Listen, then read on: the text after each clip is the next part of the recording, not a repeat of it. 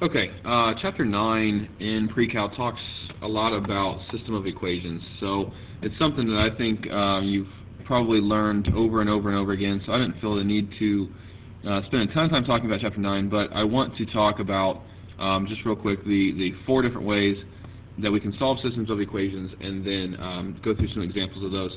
And basically how we can apply the things that you already know about some of these to working with equations that are much more difficult to work with. So the 4 methods which you already know, hopefully the first 3, we've got substitution, elimination, and graphing.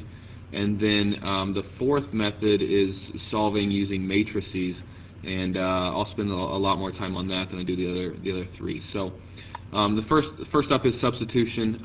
So remember, if you want to solve a system of equations using substitution, the first thing that you need to do is you need to take one of your equations and you need to solve it for one of the variables. So the easy thing to do here would be to take this first equation and solve this for y. So it would be, if I subtract the 2x over, it would be y equals negative 2x plus 1. And then I'm going to substitute this in for y in the other equation, right? So I'm going to have 3x plus 4 times negative 2x plus 1 equals 14. I'm just going to solve this and then plug it back in and get y, so I'll have my solution to the system. So if I distribute the 4, that's going to be negative 8x, and then plus 4 equals 14. That's going to give me negative 5x. If I subtract the 4 over, that's going to give me 10. So x is negative 2. And then again, I just want to do what's called back substitution and plug this back into one of the equations and solve for y. It's usually, with substitution, easy to go to what the equation was that you solved for one of the variables. So y equals negative 2x plus 1. And then if x is negative 2, then y would be 5. And remember, you want to write your final answer as an xy point, because we are really finding where 2 equations intersect. Okay, so in this case, these are both lines, and I'm just finding the one point where the 2 lines cross. So applying this idea of substitution to something a little bit more difficult, find all solutions to the system, and this time I have a couple of different equations. The second one is a line, right? They're both linear terms, and I could rewrite that in y equals mx plus b form, which is what I'm going to do in a minute. But this is just a line. This top one, I have an x squared and a y squared, and they're added together, so this is something that we just talked about. This is, you would think, an ellipse because they're both squared and I'm adding, but remember, if the coefficient is the same, then it's actually a circle. So this is going to be a circle, and the fact that this is 100 means it's a circle with a radius of 10. So I would go out 10 each way from the origin and make a circle there. So kind of weird because you haven't looked at a system with something other than a line before, or possibly a parabola, but now we're looking at one of my equations is a circle. I'm still going to go about solving it the same way. So I'm going to take this bottom equation and I'm going to solve it for y. So what I would do is I would add y over to this side, subtract 10 over, so I would get y equals 3x minus 10. And then I'm going to take this 3x minus 10 and plug it in for y in this other equation. So I would have x squared plus 3x minus 10 squared equals 100. Make sure that if you're squaring a binomial, you FOIL. So this is going to be x squared plus, if I FOIL this, I get 9x squared minus 30x minus 30x, which would be minus 60x, and then plus 100. Okay, that's just FOILing 3x minus 10. And then that equals 100. So we would have, at this point, I can distribute a 1 here. I don't really need to do that. The parentheses aren't really necessary. I just wanted you to see that. So I really just have 10x squared minus 60x, and I'm going to go ahead and subtract this 100 over, so I have equals 0. And that's nice, because when I'm solving a quadratic, I like to have it equal to 0.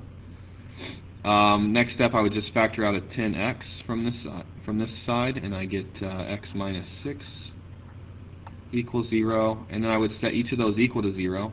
10x equals 0 means that x equals 0, and x minus 6 equal to 0 means that x equals 6. So I've got a couple of different x solutions, and what that tells me is that these two equations will cross twice. I've got two different x solutions, so I need to get both of their y solutions. You can use either equation. It's probably easier to use the one that is doesn't have the squares. It's just a line. It's a little bit easier. So I get negative y. So if x equals 0, then I plug in 0 for x. Negative y equals 10. So y equals negative 10. So that would go with this one. And then if x equals 6, 3 times 6 minus y equals 10. Let's see, this would be 18. Subtract that over, I would get negative y equals negative 8. So I get y equals 8. So this tells me that these two equations, which again we've got a circle and a line, this line will cross the circle at 2 points. It'll cross it at 0, negative 10, and also at 6, 8. Okay, so that's just applying the idea of substitution to something that some equations that you really haven't thought about using system of equations with before. Okay, so next up we have elimination, and I'm going to kind of do the same thing here. Elimination, remember, is pretty easy to do. What you want to do is you want to make sure that you have the same coefficient in front of either x or y, and then you want one of those to be negative, and then you would add the equations together to eliminate one of the variables. If you don't already have that, you need to multiply one of the equations by some constant so you can get that. But in the case that we have here, I've got a positive 2y and a negative 2y, and those are going to cancel out right away.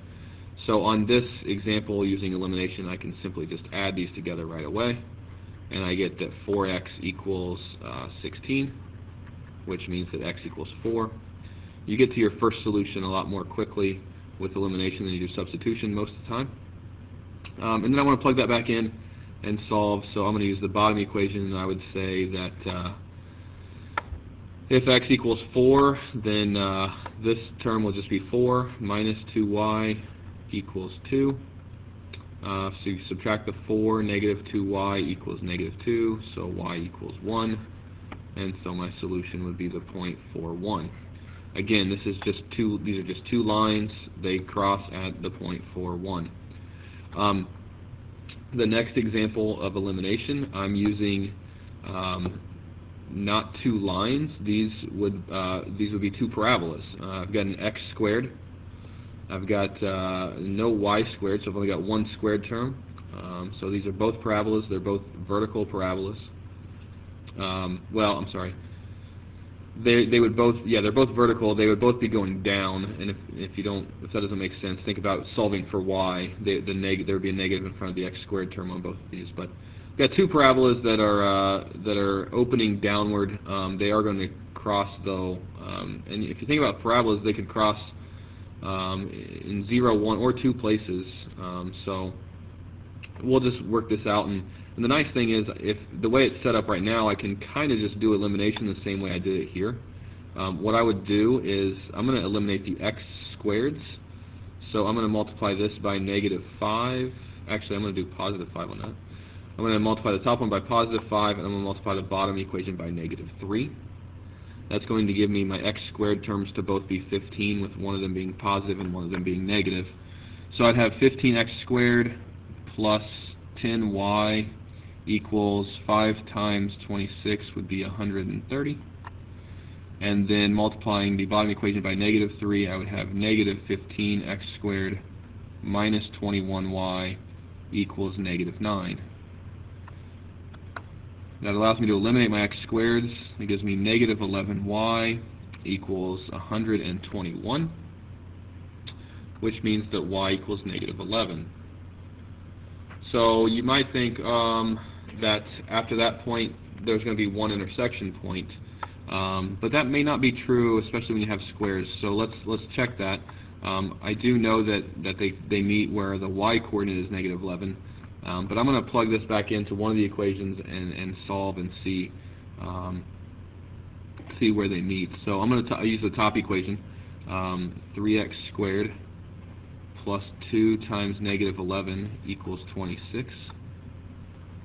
So 3x squared minus 22 equals 26. If I add the 22 over, I get 3x squared equals 48. If I divide by 3, I get x squared equals 16. And if I take the square root, then I get x equals positive and negative 4. So that tells me that these two parabolas meet at 4, negative 11, and also at negative 4, negative 11, which means they actually have two intersection points. We may not have seen that when we just saw this first one, that I only got one y solution. So just kind of another application of elimination, where you're going from something very basic to this to something a little bit more involved, like this. So I'm not going to go over any examples of solving by graphing. I'll talk more about that in class when it comes to how we can use the graphing calculator to help us find these things. We'll do that in class together.